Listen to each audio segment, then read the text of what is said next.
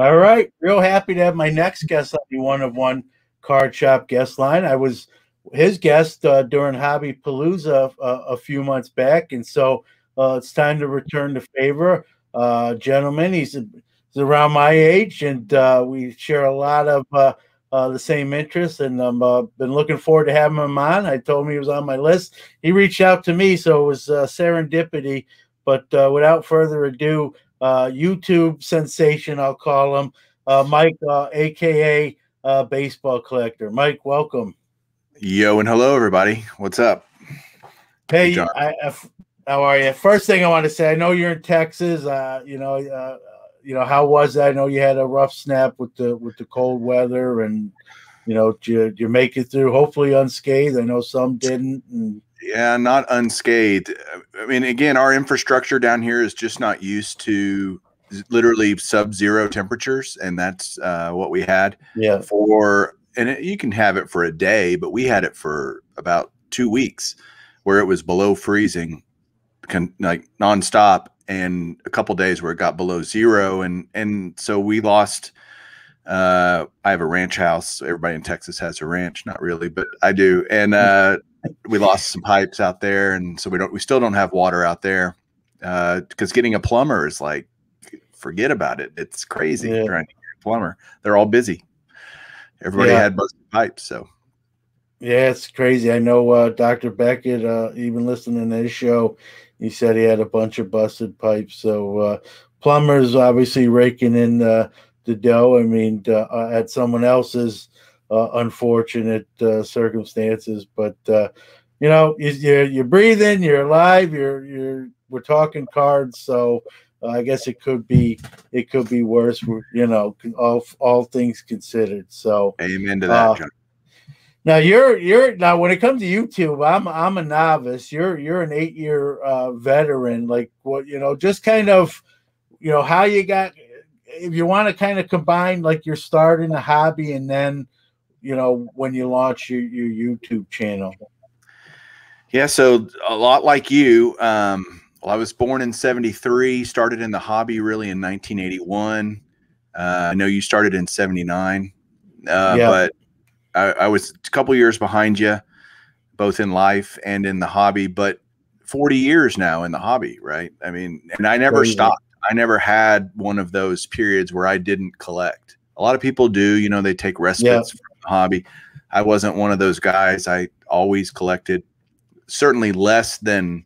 There were periods of less collecting just from a monetary standpoint. I was a broke college student for a while, but I've always loved the hobby. And I remember, opening packs of 81 Donruss, 81 Fleer. It was a kind of an interesting year to join the hobby because it was no longer a Topps monopoly, right? You had Fleer and Donruss join, and I remember putting the cards by team on my floor in my room, and rubber bands and shoe boxes, and nobody cared about condition. I didn't care. And I wanted the Rangers. I'm a Texas guy, big Rangers fan. So I always collected, and I was a player collector for a really long time. My first super collection of a player collector was Darryl Strawberry. For some reason, I just liked Darryl Strawberry. I know you're a Mets guy, so I was gonna say that's about as far from Texas as you can get with collecting the players with Strawberry, an LA guy who got drafted by the Mets. So you had West Coast, East Coast, and it's funny how you navigated to him. What do you think it was? I just liked the way he played. I thought he was flamboyant and had a great swing, that beautiful swing of his, and could launch a ball. That skinny frame, I was like, how can a skinny guy like that just crush the ball like he does? I don't know. I was always attracted to home run hitters, because then I moved on to Juan Gonzalez and Ruben Sierra. I kind of gravitated towards some Ranger players, Pudge Rodriguez. Then I started super collecting like Michael Young, and then finally Josh Hamilton. And Josh Hamilton was who cured me from being a player collector, let me tell you, because I put tens of thousands of dollars into Josh Hamilton stuff, and I still have it all. I have literally hundreds of one-of-ones, and you name it. I was a super player collector. of Josh Hamilton just because I watched him in the 2008 home run derby, and I saw him hit balls that no other human being I think could hit in that home run derby. And when Yankee Stadium is chanting your name, you know, that's pretty cool. And I that night became a Josh Hamilton super collector, and I went nuts on his stuff. And obviously his career did not pan out the way he wanted to. His story of redemption was great, and that's turned into a story of continuing screw ups, and his career just went down the tubes. And I realized I had all this cardboard that was basically not worthless, but worth less than I paid for it. And I felt like, God, that's such a waste. And I've always been a Hall of Fame fan for sure. Loved collecting the occasional autograph, the occasional card of Hall of Famers. It's not that I didn't like them. I just player collected mostly. And then after the Josh Hamilton thing, I realized, God, I'm just going to collect the greats. I'm just going to collect all the greatest guys. And I went to a Rangers event, and Fergie Jenkins was there, and he was signing, and it was $20 donation to his charity there. Yeah. And I thought, golly, I wonder how many Hall of Famers I can get for $20, you know, and I started searching eBay and all of this. Turns out back then, at least, this is, you know, early 2010s, 2010, 2011. Man, you could get a lot of Hall of Famers for $20 or less. And I was like, this is the way to do it, because they're always a Hall of Famer. They can't. Yeah, you can't take that back. Yeah, you can't, you know, once and always, once and forever. And so that really appealed to me a lot. The earliest memory of being a Hall of Fame fan was the 83 Donruss Hall of Fame Heroes set by Dick Perez. He did that 44 card set. I have all of those that can be signed. I have them signed. I've gotten those over the years and completed that set, and just found that to be much more joyful. And not that I do the hobby. I've never done the hobby for money, but you got to think about it. You can't ignore the financial aspect of it. If you do, you're just going to end up screwing over your family. And I don't want to do that later down the road, hopefully a long time down the road, but at some point. And so I just really started focusing on Hall of Famer stuff. And then I started, you know, trying to get some runs of some different players that I really liked, Mantle and Aaron and Mays. And then I said, well, shoot, I started going, hey, how about from the 50s, 60s, 70s, and 80s on every Topps card and Bowman card that a Hall of Famer is pictured, get all of those in slabs. And so that is my current lunatic project that I'm working on, you know, 2,500, 2,600, however many cards it is. And I'm up to like 70% of them already. And so, again, those have all done very well, obviously, in this hobby environment today. But again, that wasn't the reason I did it. It's just a nice ancillary benefit.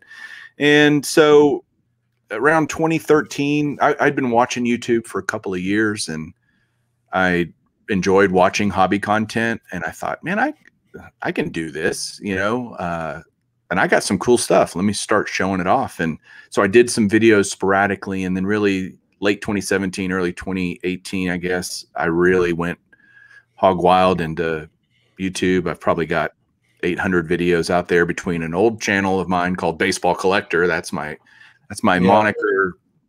I have a channel with that's still active. I just don't post new stuff on it. And then I joined Bench Clear Media, which is a kind of group of guys, Tyson from Breaker Culture, or Ty from Breaker Culture, and Pat Geek and Jam and JD and Up North Collectors, a bunch of guys that contribute. We've kind of got this group of guys together that can contribute content to it. And I just really enjoy being part of that, because it's kind of like, people ask me all the time, why'd you stop doing Baseball Collector? And it's like, well, I'm still doing it. I'm just doing it on another channel, really. I'm still me. Yeah, I'm still me. And I wanted to be part of something different. You know, I could keep doing my own videos in perpetuity forever, but that wasn't really getting me excited. And I'd kind of, again, 600 plus videos on the old channel. I'm like, okay, I've been there, done that. Let me try something different. And let's see if we can't grow something that's unique in a hobby through Bench Clear Media.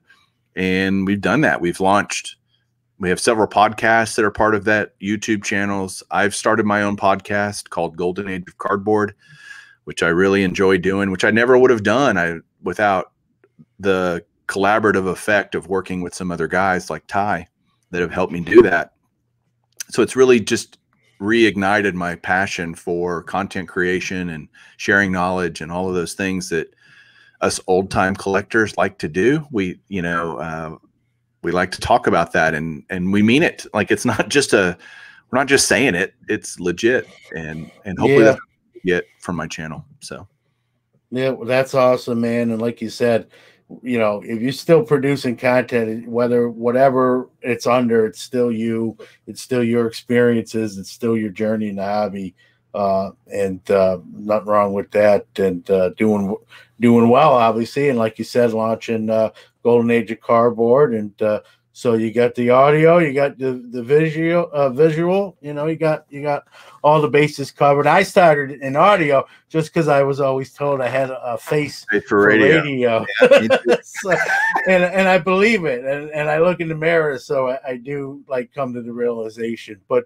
all joking aside, Josh, you mentioned Josh Hamilton, and I knew that about you, and I'm one of those guys. I believe in second chances, and you like to see people who kind of turn their life around, and like you said, he did, and then he sort of reverted back. It's that old cautionary tale, and like you said, you sort of learn from that to maybe take the sort of safer road with those guys that did it already, the greats and the Hall of Famers, and you can't go wrong there. Like you said, once you're in the Hall of Fame, they can't strip your title away from you. And I like to do that myself, so I get it. And I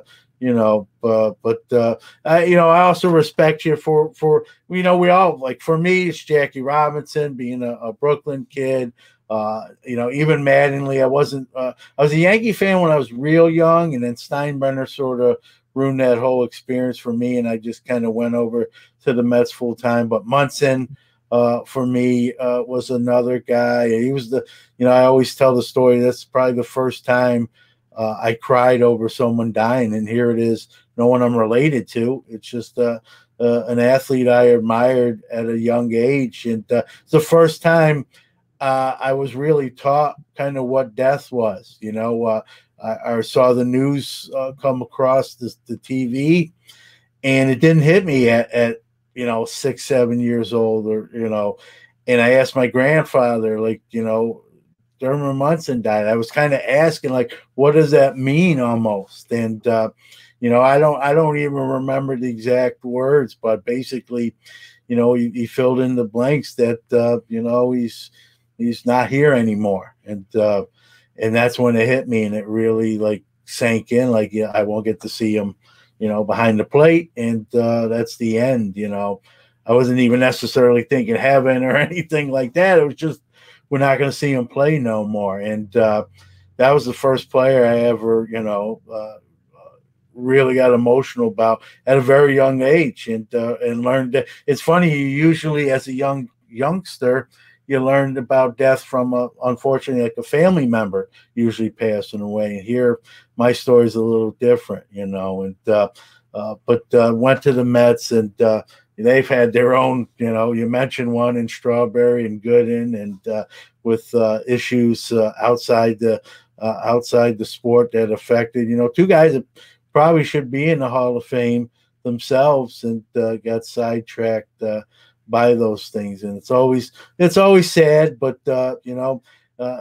like you said, the greatness of both of them aren't really, is not arguable. It's just the things that happen off the field that shortened their career, and how they were looked at. But it is what it is, and we've pivoted to do different things, and I appreciate that. So you mentioned the state of the hobby, and it's an inferno right now. It's just almost everything that can go up in price has. We're seeing, you mentioned you're one of the few, and it is rare where, like you said, I didn't really have that get out period. Even myself, where I'm 11 months older than you. I mentioned when my son, who's 21 now, but when he was younger, I had a 3, 4, 5 year period, Mike, where I didn't necessarily get out, but I wasn't active. Like what I had, I had. I wasn't acquiring anything new. I wasn't selling anything. It was like hitting pause, on the play, on the stereo, just hitting pause on the CD for, I'd say probably about 4 or 5 years. Then when my son got a little bit older, where we could kind of share in some stuff together, I kind of hit play again. And, so even myself was, I don't even think I have 40, maybe with that pause, 36 years or whatever, long time anyway you slice it. But, we've seen a lot of guys that did leave for longer periods of time. You're seeing now get back in because this stuff's making it mainstream. It's on financial news networks. It's on regular news networks, and guys are coming back. And shouldn't say guys, but people are coming back, and they're trying to acquire those cards, those iconic cards they remember. I just did a show on the Hobby Quick Hits, my shortest show, where I talked about some of those cards. The Bo Jackson with his football pads and he's shirtless, and the Jordan SP1 out of 91 Upper Deck, and those cards of those ilk that at the time, you could find in the dollar boxes, $2 boxes. The market kind of got soft on them, and there's no shortage of them. They're not short prints per se. And now those folks are coming back looking for those cards, and we see those things rising up from the ashes again, so to speak, to use a dramatic term. And those things, the Bo's going about $15-$20. The Jordan SP1 is insane right now. I just talked about selling 5 91 Upper Deck sealed boxes for $775. That's what the buyer paid, right. I mean, it's just insane. You're just kind of take on everything going on, and not just necessarily about those cards, but just the hobby in general right now. Yeah, it's a frenzy is the word I use a lot, and because everybody's just trying to grab everything, and unfortunately, some of those people are going to get left holding the bag on that deal down the road. Yeah. Overall, is it good for is what's going on good for the hobby? I think the answer is unknown. We don't know what the hobby is going to look like in 5 years. It may be just doing great, and it may be a repeat of the junk wax era, which we were both a part of. And yeah. I don't care. I guess that's the hardest thing for me is, dude, I'm in this hobby I've been in it 40 years. I hope I'm in it another 40 years. I'll be an old man then. But, there's this thing going on. There's this confluence of situation and circumstances that is making this frenzy absolutely real, and it totally makes sense. And I had this kind of epiphany about it a number of weeks ago and did a video about it, actually, because we have this thing that's happening right now called, first thing, there's kind of 3 things that I think are happening. And there's more than these 3 things, but there's probably 30 things that are contributing to it. But there's an idea called the wealth effect. And I'm a financial planner as my job. And so I think about money and behavioral finance and all these things all the time. I deal with it every day. And the wealth effect is basically a behavioral theory that suggests that people spend more as the value of their assets rise. So think about this, John. If you have a home, you have your 401k at work, all of these different things that are just, you're looking at them on paper and they're just growing, and you're like, wow, I'm worth more money. You feel better, right? You don't necessarily have a higher income. You're still making the same amount of money. You still probably have the same budgetary constraints and same expenses, but you feel wealthier, and that causes people to unconsciously spend more money, because they just feel like I'm better off. And the stock market's helped with that lately. The home market has helped with that. People just feel wealthier, and that wealth effect is real, and people just spend more. And usually when they spend that extra, that more money, they're spending it on things that aren't necessities, like rent and food and gas and all that kind of stuff. That's a real thing, and it's happening and it's happening and coming into sports cards. Then you've got this idea of found money, which I think is a huge part of this. And found money, I think, you can break that down into two ways. Number one, found money. Think about this, John. If you are walking down the street and you see a $20 bill on the ground and you pick it up and you've found that money, you're thinking, man, I'm taking the wife out to Sizzler tonight or something. You're thinking, how can this is extra money. I'm going to have fun with it, right? You found it. You didn't have to earn it. You weren't out digging ditches to earn it. And so your mental aspect towards that money is different. Your frame of mind is different towards found money versus if you had to go and dig ditches for an hour to earn $20, man, that's going towards bills. I got to be really smart how I spend that. And we've got two sources of found money in the hobby right now. Number one is, let's think about it. Believe it or not, most people are still working in America despite COVID. I know there are a lot of people that are struggling and the stimulus checks are huge for them to keep their lifestyle. I get it.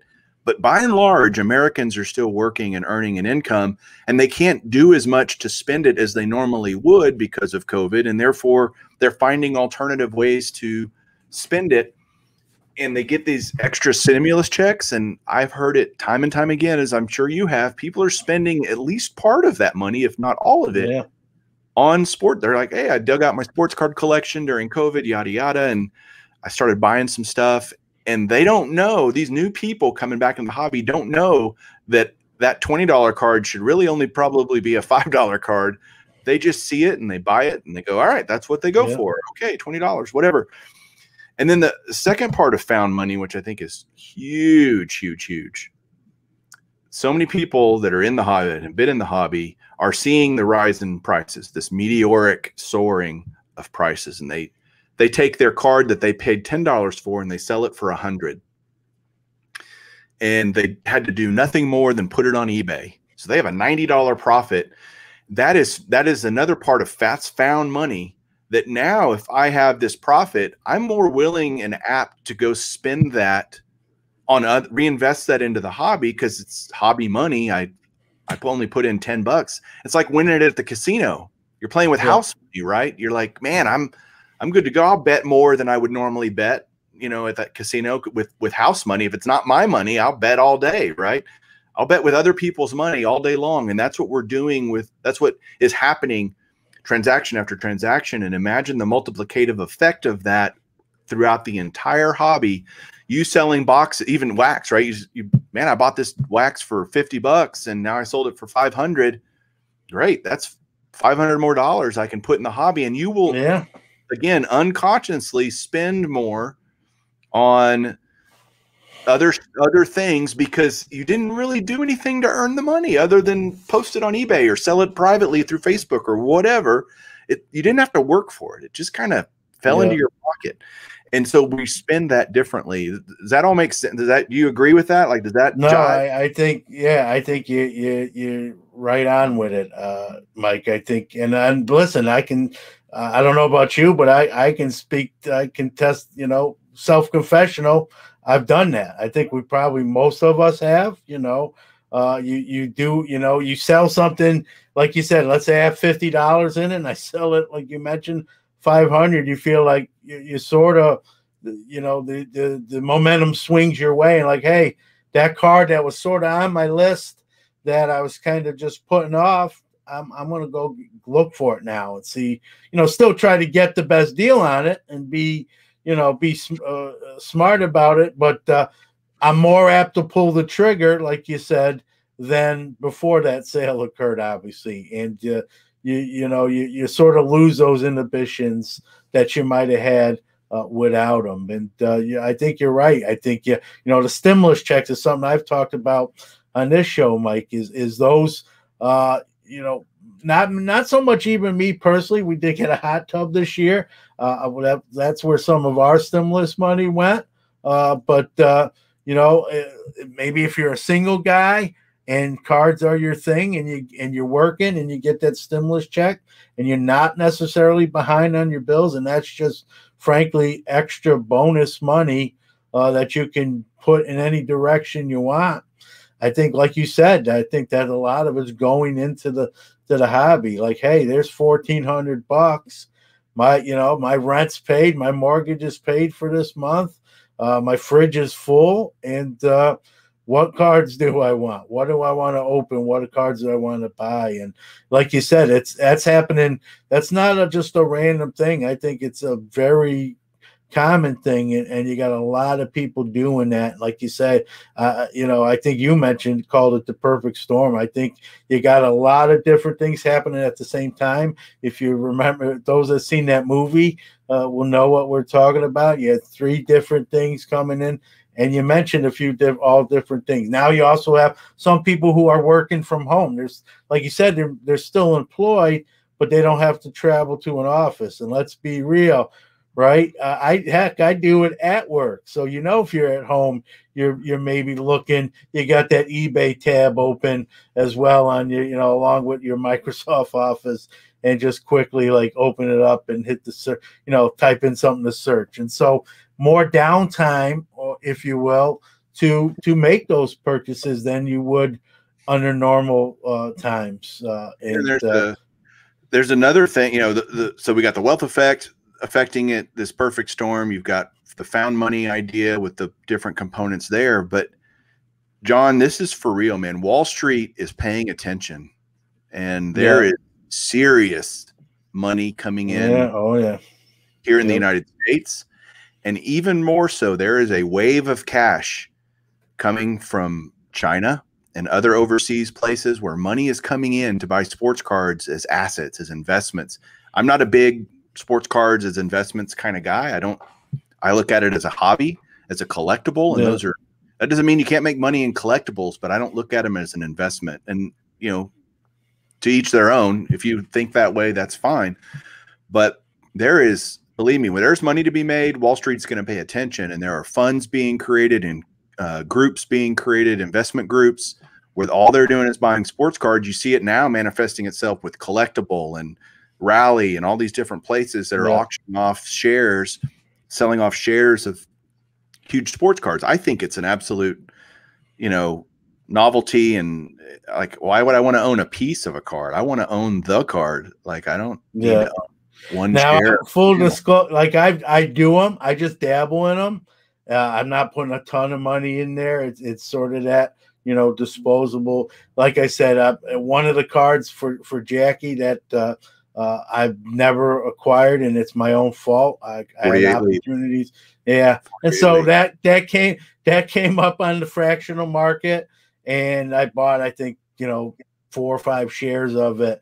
And again, it's not, I don't have the card. I get it. But it's probably, unless I buy a very, very poor copy, and probably have to do that sooner than later. That's probably the closest I'm going to get. And so, I have a sentiment. It's more sentimental. I'm not foolish. I'm not, I know I don't have the card. I'm not under false pretenses. I know what it is. But even with these fractionals too, Mike, is some of these folks are doing it, not necessarily me, but some of these folks are doing it just to turn around and buy share at $20, and when the card sells at a certain level, I'll get $42 a share. And so, that's 200% over 200% ROI. And so some people like you, now I will say this, the cards are an asset class. They can be an investment. I didn't get, when like you said, and I got started in 79 as a 7-year-old kid, I was not thinking that. And I still don't necessarily think that. That's not where my main interest lies. But, I've also been a store owner, and I started doing shows at age 15. So the money, to be fully transparent, the money's sort of been a part of the hobby. But I didn't get in it for that reason. And if the money stopped, like you said, I'd still be here. So it just kind of goes along with it. But, like you said, if the market crashed, I'm still going to be in the hobby, and same here. I feel the same way. And I get that question a lot. I'm sure you do, is like, how does this end? Is the bottom going to fall out? Is it going to be a correction rather than a crash? Which is where my answer falls. Is it's more going to be things are going to kind of come back down. You know, where you mentioned like, hey, this card really should be $5, but it's 20 right now. I think you'll see that stuff kind of go back, and like you said, some folks probably going to be holding that bag, and that's going to be on them, and so I see it as a correction. I don't see the hobby's too strong.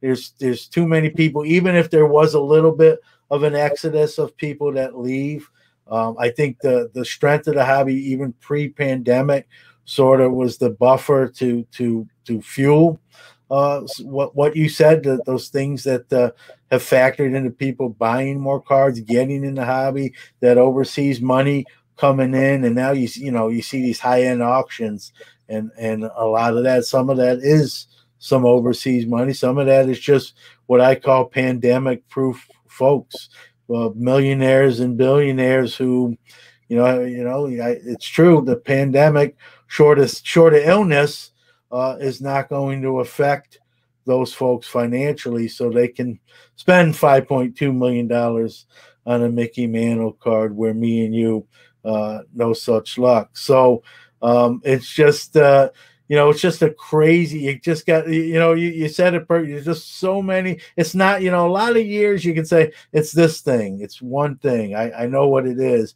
There's a lot of I know what it is, and everything you said I actually agree with. I think you hit it right on the head, and it's just like you said, the perfect storm. You got all sorts of different torrents and currents, and just all together, it's just got this thing. It's an inferno right now, and we see it bounce. It goes to vintage, and now it's in the Marvel, and then wrestling cards blew up, and if you're smart and you can do your homework and get in on whatever's next before it actually gets there, you're gonna make let's be real, you're gonna make some money, and it's just a crazy time.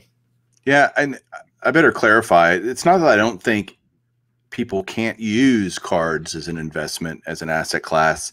I just don't think it's just a personal opinion. It's a personal take on it. There are people doing it, no doubt, and they're totally looking at that way. So, and what I think that creates is a sustainability to this for the next few years. It would be shocking to me if something happened before that. And can you even imagine this may be a good segue to our next topic, but can you even imagine what the National is going to be like this year if it happens in Chicago with the frenzy of the sports card market? It's going to be nuts. It is going to be insane. I mean, I'm hearing things, I'm sure you're hearing the same things. Maybe it gets moved or bumped a little bit later. I would not be opposed to that. I would love to go to Texas. I've never been. I've heard it's moving either to Dallas. They're looking into moving it to Dallas or Houston because our COVID constraints are significantly less than Chicago, let's say. And so, like down here, I mean, yeah, people are wearing masks, but by July, it's going to be. Now, can they logistically do that? I don't know if the National could pull that off. And I'm not saying that these are just rumors that I've heard. I know nothing concrete at all. This isn't a breaking story or anything. I'm just saying that this just in. No, but I've heard from people that do know what's going on, that they are at least discussing it, and that would be great for me. There hasn't been the last National here was in 1990, and I went to it. It was here in Arlington, and that was great. If I could just stay at home and not have to buy. I mean, I'm already booked for Chicago, so I guess I'm. That's my thing. If they're gonna do that, Mike, and I'm not opposed, I'll redirect south to Texas, and I'd be no qualms about it or arguments from me.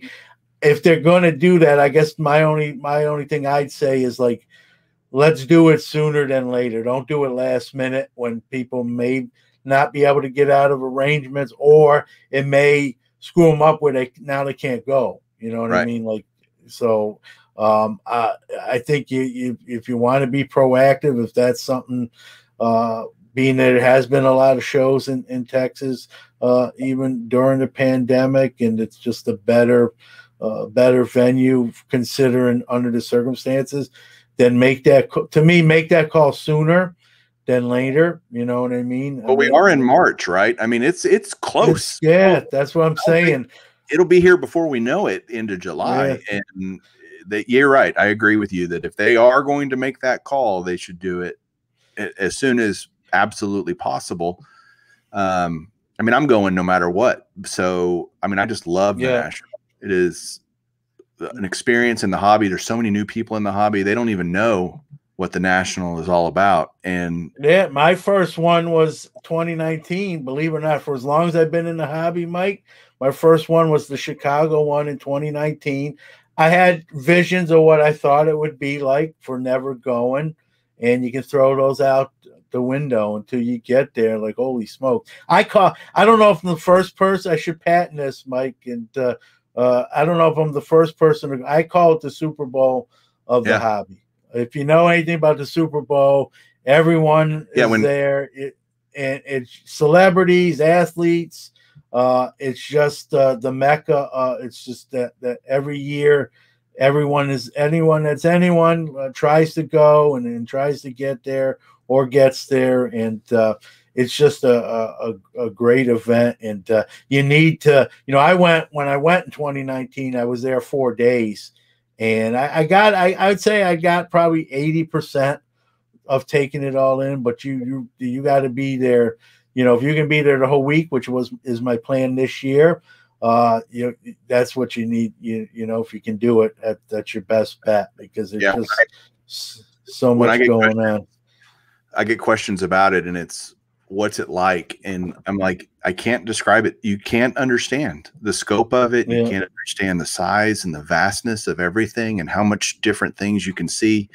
I mean, if it exists, it'll be there, and you'll see it. You may not be able to afford it, that's for darn sure, but it'll be there. We actually, Bench Clear Media, we're going to have a booth this year at the National. Great, because it'll be a place where I can park my stuff, and that's the biggest thing. But it's just one of those things that nobody can understand until you go. I can't do it justice by trying to describe it to you. And I would tell people, if you can go for one day, you should still go. Just don't expect to get anything other than just a cursory look at what's going on. But if you really need at least 3 or 4 days to encompass the experience of the National. Well, going for one day is better than not going at all. I will say that is absolutely true, but you're going to leave severely disappointed that you can't stay longer. Yeah, it's like leaving the fair early. You know what I mean? But no, you're right. The longer you can go, the better. Even the 4 days I went, I felt like I missed something. I know I missed something. I didn't know what I missed because it was my first one, but I felt like I didn't cover all the bases, as they say. And so, what's your favorite night of the National, or day, or whatever? If when it comes to buying stuff, I think your best bet, if you can stick around. This kind of goes for any show, Mike. I think you know where I'm going here. Is the last day. People want to make those last sales, take less back with them. Maybe if the show hasn't been great for them, they might be apt to sell something a little cheaper. And so if you're looking for some deals at the end, it's Sunday, but as people, before they're just about to pack up. The day I came in on Thursday late, so I don't even really count that. And so Friday was my first day, and there in Chicago, I just that day I just walked around and met people that wanted to meet me and talk and hang out. Saturday I did some interviews for the show, and then Sunday was kind of shopping day. I didn't buy. I probably bought something, but I really kind of saved Sunday for, like, if you're gonna buy anything, save it kind of for Sunday, And so that's where I did most of my spending, if you will, was the last day. Yeah, I have actually a little bit different take, and I'll share it with your listeners. Yeah, go ahead. My favorite day is Wednesday, and it's the sneak preview day. And the reason it is, and I agree with what you're saying about Sunday, by the way, I'm not disagreeing with that. But when I go, think about by Sunday, it's gone. A lot of it's gone. Yeah, Wednesday, no, it's true. everything is there. I have everything. If I'm like when the first year I went, or not the first year, a couple of years ago when I went, one of your recent guests, Eric Those Back Pages, and I walked around and looking for a Hank Aaron rookie. And on Wednesday, I bought it on Wednesday. Well, I had every Hank Aaron rookie just about in the whole place for me to look at and choose from. Versus on Sunday, all the good ones have been quote unquote picked through, maybe, right? Nothing's been picked through at this point. I have the entire world as my oyster, so to speak, on Wednesday and Thursday too. So those early days are great. I think, again, it's just two different perspectives. Both are good, right? I just think. No, I think we're both right. I think we're both right. I think the risk of waiting till Sunday is that you may miss out on a specific card that's gone, or maybe in the shape you wanted it, it's not available, or the price you wanted it is not available. So that's the risk. Anytime you wait, you may miss out. So yeah, I think we're both right. In my defense, I haven't been to a preview day yet, so it's awesome. I can't. You got to go. Yeah. It's really a great vibe on Wednesday. Everybody's excited. They're not tired yet. They're not exhausted. Giddy. Yeah. And believe it or not, I think dealers, what I'm curious to see this year, most of all, is how much dealing goes on. I never paid sticker price on a single item that I bought at any national I've ever been to. I don't know that that'll be the case now, because they can just wait for someone else to come along, and someone's going to pay their price most likely. So I think they're going to be a lot more patient and not be willing to deal as much, because there might be someone down the road that versus, hey, I don't know if, let's say I'm looking at a 71 Topps Roberto Clemente or something. Well, I might be the only guy in the next 3 days that asks about that card. So they've been more inclined in the past to take the money, bird in the hand, right? I'd rather have the money, maybe a little bit less than sticker, to get this card sold. I'm there to sell cards. I'm there to move inventory. That's their whole purpose. And so it'll be interesting to see this year, that dynamic. And I don't think the deals will be as great no matter when. No, I think you got a point there. I think here's the other thing: pandemic or no pandemic, the hobby's just crazy right now. I think they're going to set, I don't know what the fire code, depending on where it's held, whether it stays in Chicago or is moved to your neck of the woods, as they say, but they're going to have no shortage of people in either case. And so, it's going to be interesting to see how, I've even heard, I'm sure you've heard this too, that they're almost going to sell tickets for time slots. Like, hey, you can be in the building from 10 to 2, and then this next group's coming in at 2 to 5 or 2 to 6 or whatever it is.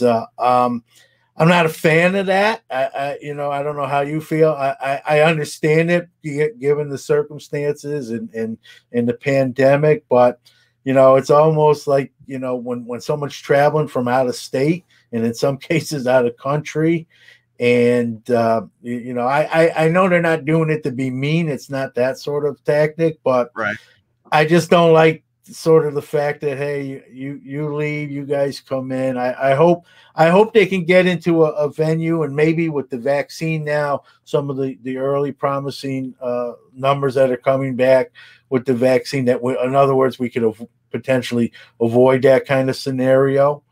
Your kind of thoughts. I'm sure you heard that. And how would you police that? I don't know how they would police that. How would you kick out half the people? You probably have colored, the way I would guess, probably a colored band.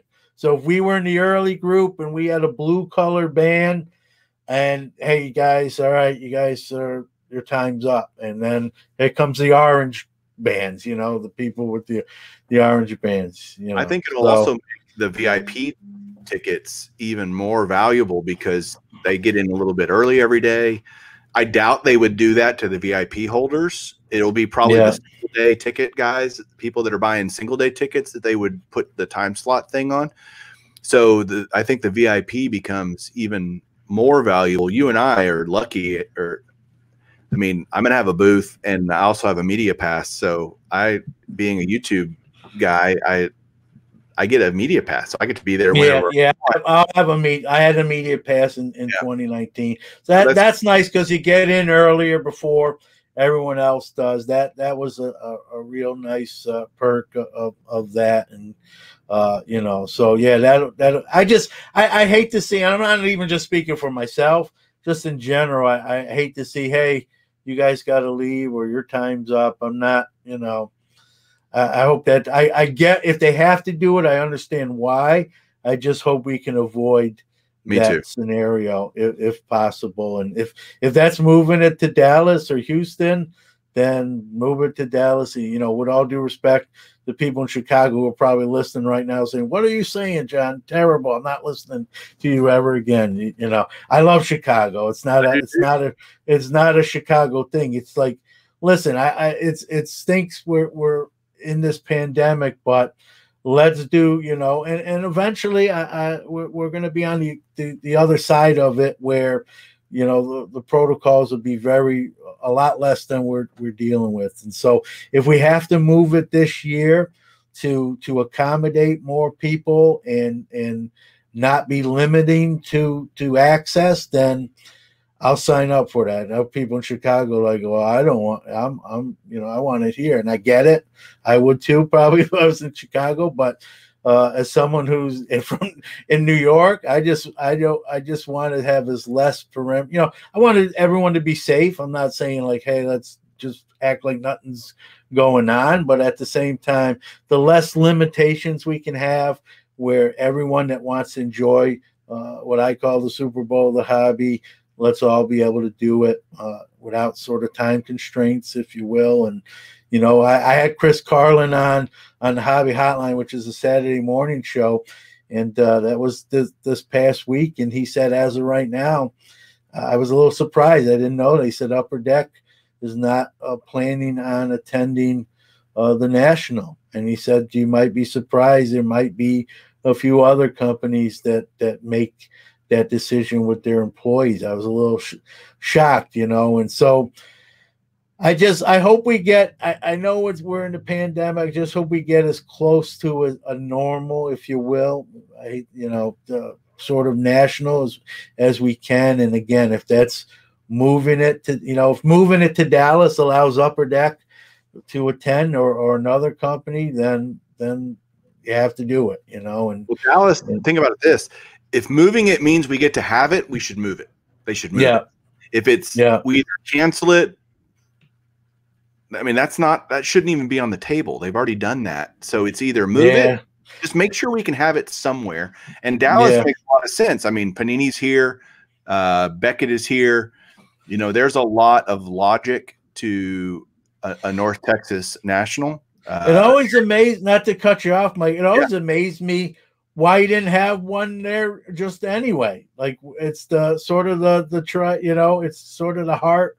I hate to say it like that, but probably the heart of the hobby, where, like, why isn't it? I'm not saying every year. That's not necessarily for the other venue. I'd love to see the Nationals just kind of East Coast, Central, Southwest, and Dallas is perfect with, like you said, with all the major companies. I'd like to see it sort of, whether it be 3 or 4 or 5 cities, whatever you settle on, just sort of like this year we're here, this year we're here, this year we're here. It used to be Dallas, Dallas, you're going to be, 2021, 2026, 2031. You can kind of even plan years in advance ahead. And, Atlantic City or whatever. I'm a New York City kid. I know there's a lot of issues there with parking and venues, but I'd love to see it.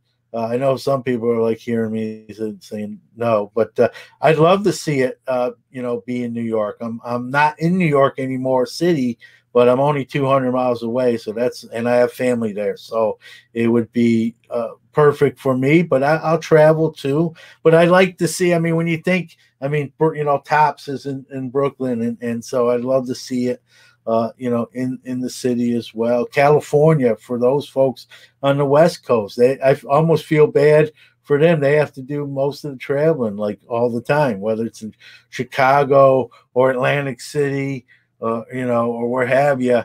They're doing the most traveling. I like to see it, sort of everyone sort of get it in their neighborhood, so to speak, and that way no one can gripe, hey, it never comes here. We're not there yet. I'm sure there's reasons for that, logistically, venues, hotels, parking. There's a lot, people don't realize all the different things that go into these major events. And if one thing doesn't jive, it can throw the whole thing where it ain't going to happen. And so, it's one thing's for sure. Like you said, I think it's, even during the pandemic, I've heard some people say I'm not going until this thing's over, and I respect people's personal beliefs and opinions.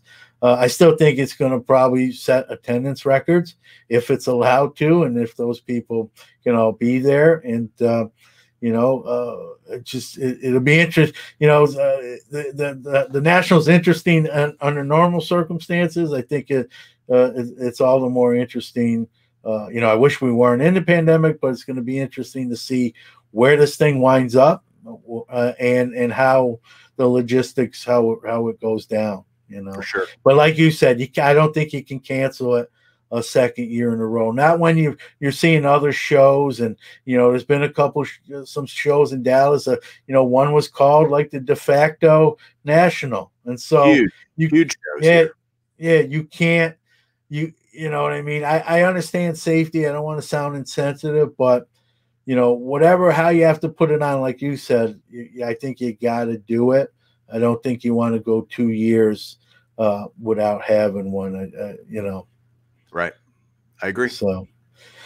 So you're big into grading. I'm big into grading. I saw you recently did a video where you stacked up all your graded cards. I used to think I had a lot, and then I saw that video and realized, like, I better buy some more. So talk about things that make you spend more money. So you have quite the inventory. I don't apologize for being active in grading. I've said on my show, when grading first really hit the scene, I thought it was kind of a fad that would fade. I'll be the first person to say I was wrong. I'm wrong a lot of times, I grade cards. I buy cards graded. I submit, and it's sort of a hot button topic. People who don't like grading or don't submit cards, sort of, I don't know how I want to word, but I think when they might take some shots. They really kind of complain or just tell people who grade like me and you how it's silly, it's stupid, you're throwing your money out, yada, yada, yada. And I don't know where it comes from. Kind of your thoughts as someone who's been in the grading for a while. Have you caught that from even if maybe not so much in person, but just on social media or comments, people who are anti-grading, if you will? It's funny. It's I felt the same way you did early in the grading. And my grading experience was, why do I want to pay somebody else money to grade my card? I don't care. Well, I started caring because I started buying higher dollar cards, and it was more of an authenticity thing for me. Yep. I wanted, I couldn't tell, as long as I've been doing this, it's hard to tell some of the fakes sometimes. And not that PSA or SGC, none of them are perfect by any stretch, but it's still at least another set of eyes beyond just mine determining, A, is this card real? And B, what do they have what's their opinion on what the condition is? And what the funny thing is, I get comment wise, is I might buy a certain card in a PSA 4, and they're like, oh, why didn't you just save up and buy the 8 or what, and buy a better grade? And I'm like, dude, I just want the card. I want a real card, a nice example. And we all have hobby budgets. There's only some of them. There's always somebody with a bigger boat, but at the same time, we all have a number that I can't just spend whatever I want on cards in any given month. And so I have to go, if I can get 4 cards of a lower grade than 1 card in a nicer grade, the whole quantity versus quality thing, this is just the way I collect. I want the quantity. I want the different cards. I want 4 in lower grades than the 1 in a great grade, because it's not about the money, right? Yes, the 1 in the great grade could probably appreciate more in value, but I'm not selling it anyway. So what do I care? And yeah, that's the way I look at at grading. I love it. We did an interview. Ty did an interview on Bench Clear Media. If you haven't seen it, with Tyler from Hybrid Grading Approach, HGA, they are hitting it hard, and they are storming in. Now, PSA is going to be the big dog for. Here's my thing, Mike, too, with HGA, and I haven't had Tyler on, and I know he's claiming, and again, fully automated. To me, I got to see it. Like, anyone can say they're doing that. I'm not saying he's not doing it. I'm just saying, when you're new, I think you got to show your hand. I think if PSA or BGS said, "Hey, we've incorporated automation into our process," I think they have a little more street cred, where someone's not going to say, baloney, show us or we don't believe you. I think with HGA, with all due respect, I want to see that, because I think when you're sort of new kid on the block and you make that claim, and I hope it's true. I'm not rooting against the company, but like, I think the onus is on you as someone who's new to the space to show that that's the actual fact. It's but you have to admit competition is good, right? And no, I'm all for that. I'm all for, and the 3 I use are PSA, Beckett, and SGC, and probably more PSA and SGC recently. And let's be real, the HGA slabs are probably some of the sharpest and most attractive on the market right now. I mean, they're sharp. We were probably given an award show for like best slab. They probably win it. All I'm saying, I guess, Mike, is like, if they are automated, I'm not saying they aren't. To me, when you make that claim as a new company, I think the onus is sort of like to show it. And I know, I get it. He's been asked, not by me, but he's been asked by other people to, hey, can we see the process? And there's always sort of been, I don't want to use, maybe excuse is not the right word, a reason I can't do it right now. And if you have some proprietary method that you're using to do this, you want to protect that. You don't want to just put it out there. I get it, but you think PSA with their coffers is, you know what I mean, can't do something on there? Like, I don't think PSA is going to look, and I'm using them as an example, there's others too, is going to look at that and say, man, we can't come up with that. He's got the Colonel Sanders secret recipe. I don't think it's, and again, I don't know. It's easy for me to play armchair grading company CEO. I get it, and I understand that if someone's saying, hey, that's easy for you to say, John, it's not your property, or like Mike said, your propriety on the program or on the software. And so I get it, or show at least something. I'm not saying you just completely open the door, but show us some facet that this is how the process is going. Because I mean, I could come on the air tomorrow and say, 2 days ago, me and my son started a fully automated grading company, right? We didn't, but I said it, right? And some people might believe it. Most probably wouldn't. But I guess what I'm saying is, when you're kind of new, and maybe it's not, I'm not even saying it's fair. I'm not even saying the premise is fair. It probably isn't. But when you're new and you kind of stake that claim, you sort of gotta, to me, show something that it's actual, truth to it, rather than just a statement. I think if PSA, even SGC or Beckett said, hey, starting in April 1st, we're doing automation in these terms.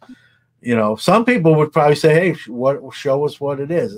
Maybe even me, but I think they could get away with it more, I guess, saying this is what's happening, and less people say, show me. They would just say, hey, they got the funds and the finances and the wherewithal, they're doing it.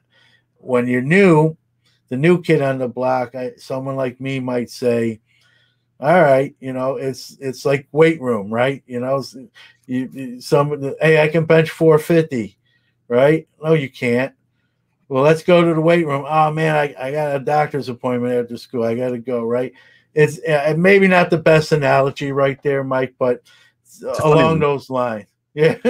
I think if you don't think, I mean, come on, PSA with Nat Turner and the new investment group, that's one of the first things I think they're going to figure out is how to, and look, they have raised prices, right? That's the news when we're recording this, that came out today, that they essentially doubled all of their submission prices. And they are doing, my opinion, they have done that to stop the flow of cards. They do not want any more cards. Or if they are, the cards they're going to get, they're going to make a mint on them. I think you're exactly right. But I think that business model is sort of funny. Like, raise prices so we get less business. But if you said that in most, if you just put that as a general business statement, most people, economists would say, well, what are you trying to do? Go out of business? But for the grading, it's a whole monster of itself. And I think you're exact. That is why they're doing it. Let's be real. I don't necessarily like it. I understand it.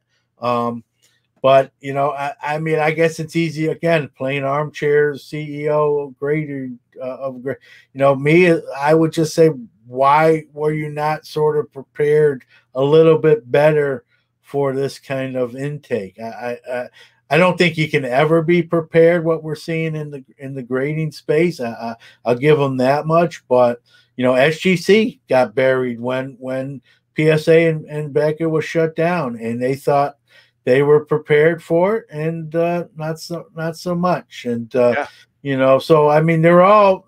No one's immune. I'm not picking on anyone. I just, I don't know what the answer is. That's the funny thing. But I just hate the fact that it's raising prices is the answer for that problem. I don't think it's forever. I really don't. Yeah, but how often do you see them say, "Okay, we're lowering prices back down"? I don't know that they'll do it, carte blanche across the board, but I think they'll start offering more specials. And there used to be, you could grade cards for $550 a card, $450 a card, right? And if you look at the HGA model, which I've never sent cards to HGA, in full disclosure. I think it's a cool idea. I like the idea of adding competition, not just any competition. I want to see competition that makes a cool. I like their slabs too. I happen to like their flips. I know it's very divisive in the community. Some people hate them. They hate the colors and all. I think it's super cool, actually. I think it's neat, but I've never sent any cards to them, so I'm just putting that out there. But I think that them coming in, if you look at their pricing, it's fixed. It's not. I've never understood this, and maybe John, you can answer this for me, or maybe somebody out there can. Why does PSA put a value limit on up to $499? Does it cost more money to grade a $10,000 card than it does a $200 card? It's the same process. I know you said you listen to the show. I know you listen to the show when you're saying that, because I've said that for get it a while. Like upcharges, like it's like you said it perfectly. You're grading one card. It should take however long it takes. If you're taking 20 minutes to give me my grade or 10 minutes to give me my grade, it's still one card. I don't care if it's a Jose Akendo or a LeBron James Topps Chrome rookie. Like, just say what condition you assessed it in. Like, you're penalizing me or others for having a good card. Like, we're gonna just milk you. I'm like the golden cow, right? I got a $5,000 LeBron James card, so we're just gonna squeeze. I'm like an orange. Just get all the juice out of me you can. I don't think that's really fair. But HGA doesn't have that. They are, No, if you and send in 10 cards, it's that's the 35 way it bucks a should card, be. They no should matter what all. it is. Upcharges are the Whatever. biggest. I've heard people actually just come right out and call it a scam, Mike. I'll go right to that line and sort of straddle it. I think it's baloney. I mean, that's a whole gray area. When you say, well, this card. What about those cards that are sort of borderline, right? And I don't know, man. I just think charge per card, whatever the charge is, that's you set the pricing, right, and it's up to us. Yeah, we'll grade it for $20 or 25, or if we want it faster, 200 or whatever, depending on what it is. But not, hey, we got this, and man, that's a great card. Now it's going to cost you $300 more. Like they do the same thing they do the same thing on autograph authentications too. It's the same deal. Like, I hate it. I'm not going to mince words. I know you don't like it either. Like, pay. You buy a hand. You go to a restaurant, you order a meal. The price is on the menu, right? They don't say, "Man, the chef did a great job with your steak." I know it says 35, but it's going to be $50 now. This is probably one of the better steaks he's made here, and we'll have to upcharge you for it. So. I don't get it. It's just, I don't know. It's just silly. It amazes me that, people still do it as much, but listen, when you're the leader in the space, you can probably get away with that more than if you weren't. I think that's what it proves.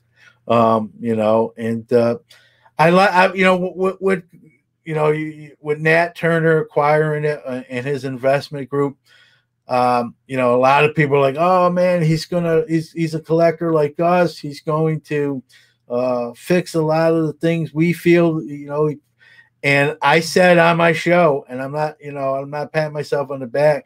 I'm not saying Nat Turner's a bad guy. Actually, from all accounts, he's a really good down to earth guy.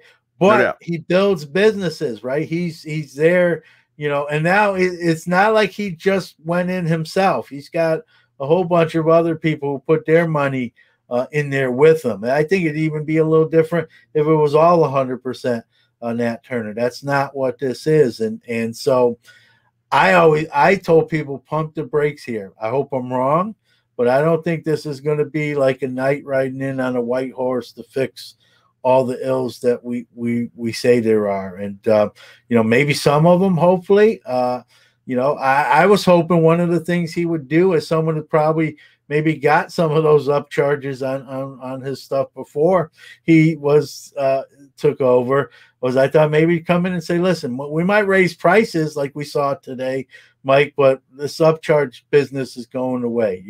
You pay the price level, and that's it. Whether you have a LeBron James or you have, a Matthias Deibel, you know what I mean? You paid for the card, we grade the card.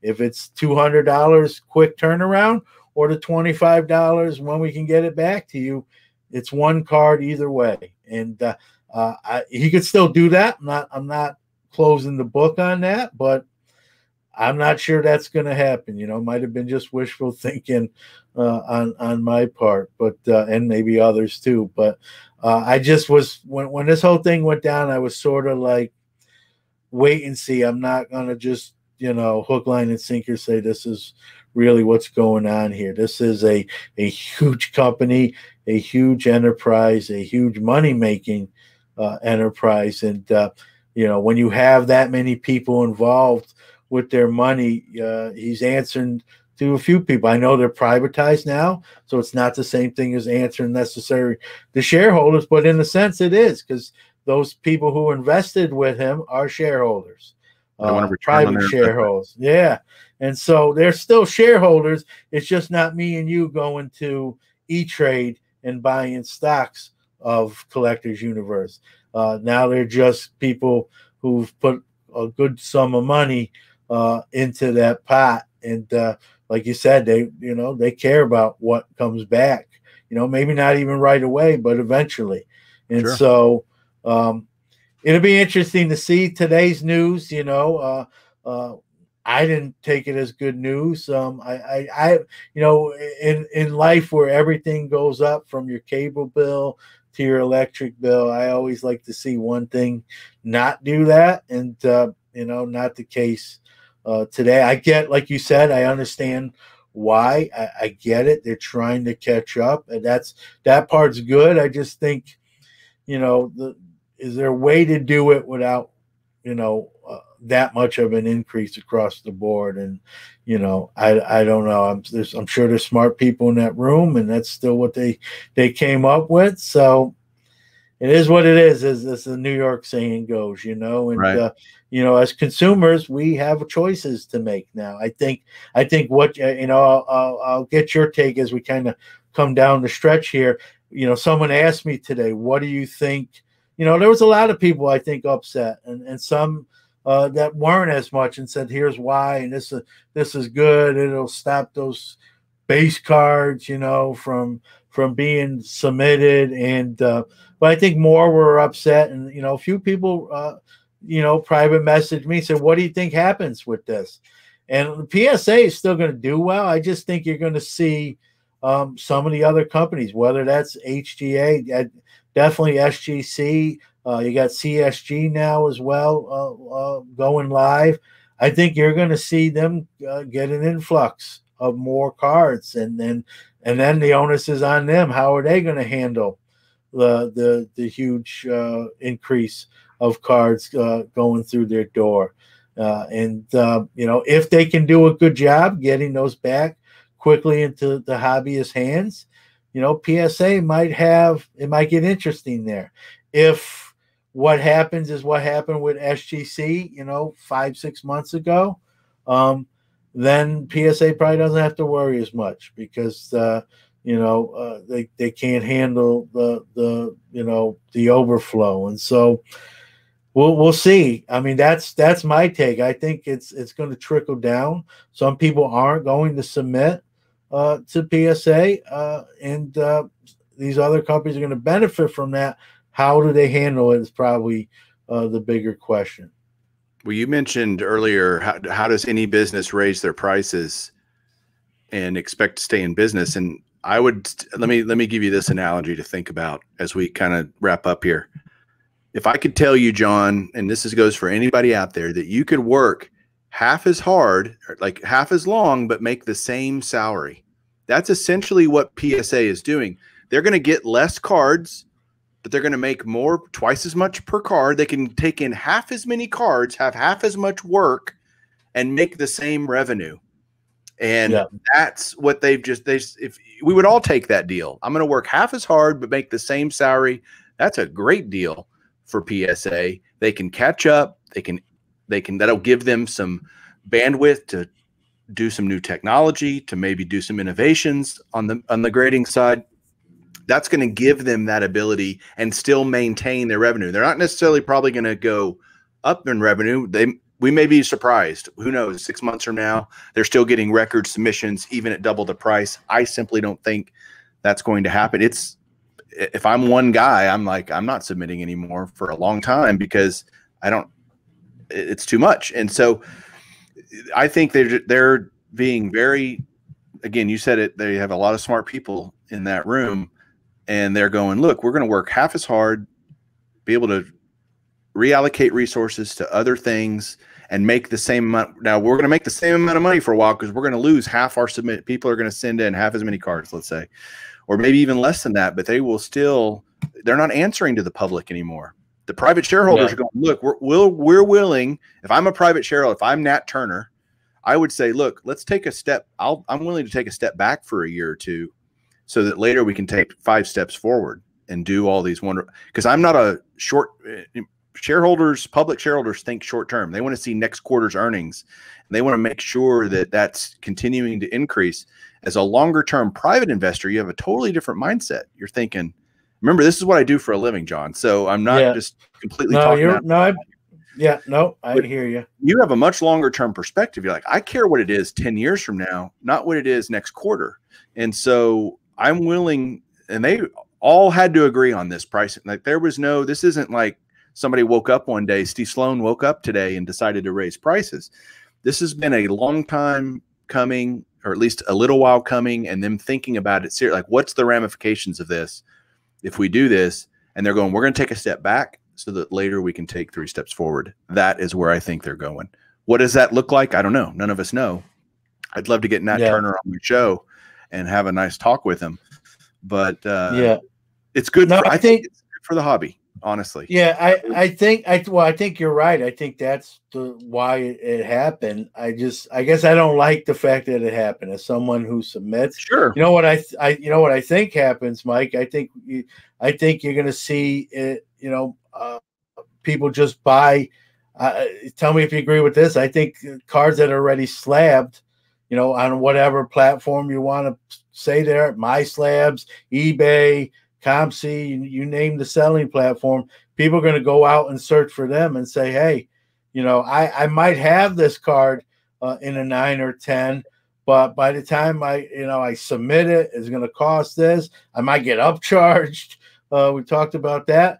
Well, why don't I just buy someone else's who already went through this process? It'll probably be cheaper to do that, even though I have the card in raw form sitting on my desk. Absolutely. Maybe I'll send that to SGC for $20 and buy the card from a platform for $400 instead of having the whole process maybe cost me more than that to submit my own card. And so, I think that's my 3,000 plus slabs all just went up in value incrementally today. Thank you, Steve Sloan. Not a lot. I don't think but there's a marginal difference now because you go, God, it's going to cost me $50 or whatever to get this graded. And I just think you're going to see a lot of the base cards and lesser cards, so to speak, in terms of raw value, just not get submitted anymore. The LeBron James rookies and the Kobe's and all that, those are all still going to, the Lucas are all going to get submitted because it's worth it, right? It's still worth it. And who said it? I don't know if it was you or I heard it somewhere today that they are now they want some of that money that slabbing a card, that instant appreciation of getting the right grade, of getting a 10, they want some of that money themselves. They're like, I don't want it just to go to this person. The kind of like Panini and doing their Dutch auction stuff, they just wanted some of that secondary market money, I guess is where. And I don't know. I'm not saying I like that either. To me, that's just pure greed. And that's not what this hobby should be about. To me, it should be about relationships and fun and nostalgia and connecting. And that's what this hobby, it's a hobby, for crying out loud, people. It's a hobby. No, I agree with you. Say it all the time, but sorry, I digress. You know what? Yeah, no, you know what I think, Mike? I think people have more of the problem. Tell me if you even agree with this. I think people are willing to bite the bullet on the financials, the money, if they didn't have to wait 7-8 months. So if I guess what, like you said here, they're doing this to create less cards coming in so they can catch up. If they can pull, I guess what I'm saying is if they pull this off and people get their cards back in better times, people are going to, take it better, the price increase.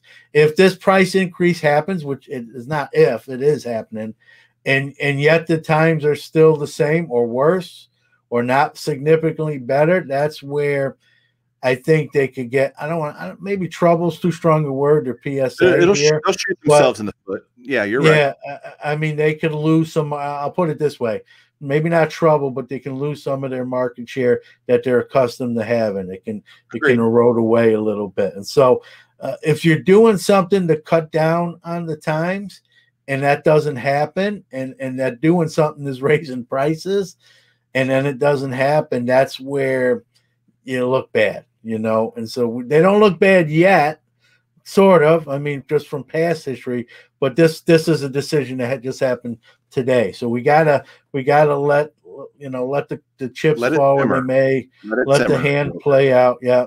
And so it'll be interesting, like you said, let's see how this goes, and then sort of, whatever time frame you want to put, let's reevaluate 5-6 months and see how this decision sort of played itself out before we kind of give our grade on it. If our own, we'll grade them, you know what I mean, on their decisions. So it sounds like I just need to come back on your show and we can reevaluate. I think it's a date. I think it's a date. So I just got myself invited back because I brought up. Yeah, that's how we just got to keep talking about grading. We'll do one a month, but it's such a hot button topic that even, let's be real, even people who don't participate in grading still comment on. I still see people comment on it, get upset about it. So some of the folks complaining about the price hikes don't even grade cards. They're just complaining because it's a price hike. And right. So, it's funny how grading sort of affects it. And it does affect everyone because, I think we both can agree that some of the grading decisions affect some of the values or what raw cards are going to now cost. I saw someone on social media today say that I expect raw cards to actually increase in value. Maybe even on like a platform like Star Stock, where they give those grade assessments without them being officially graded. A Star Stock A may all of a sudden be worth a whole lot more.